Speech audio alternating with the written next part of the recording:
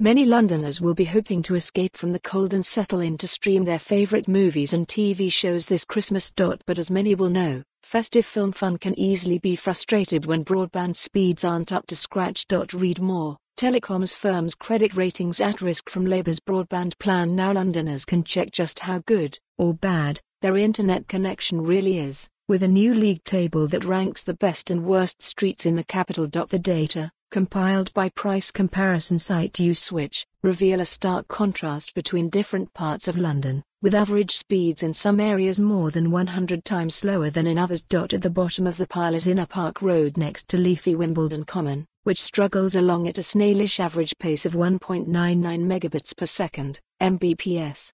Long-suffering internet surfers in Bexley Heath, Upminster and Uxbridge were also at the bottom of the table. Street name and location average download speed, Mbps superfast broadband available? 1 Inner Park Road, London 1.99 Yes 2 Brindley Close, Bexley Heath 2.2203 Park Drive, Upminster 2.49 to some 4 Northwood Road, Harefield, Uxbridge 3.2905 Ainsley Wood Road, London 3.31 Yes. By contrast, streaming fans in Chestnut Grove, New Malden enjoy a lightning-fast 134.34 megabits per second, meaning they'll be unlikely to suffering from buffering over Christmas. Woodford Green and East Ham boast the second and third fastest streets respectively. Street name and location average download speed, Mbps 1 Chestnut Grove, New Malden 134.342 Mallards Road, Woodford Green 110.173 Central Park Road, London 86.224 High Street,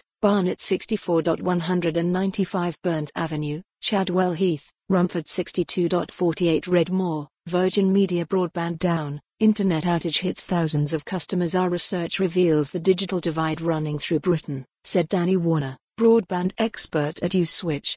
Residents living on one side of a city can be struggling with broadband as slow as molasses, while people just miles away are enjoying ultra-fast speeds. For more on this story, visit the news article link.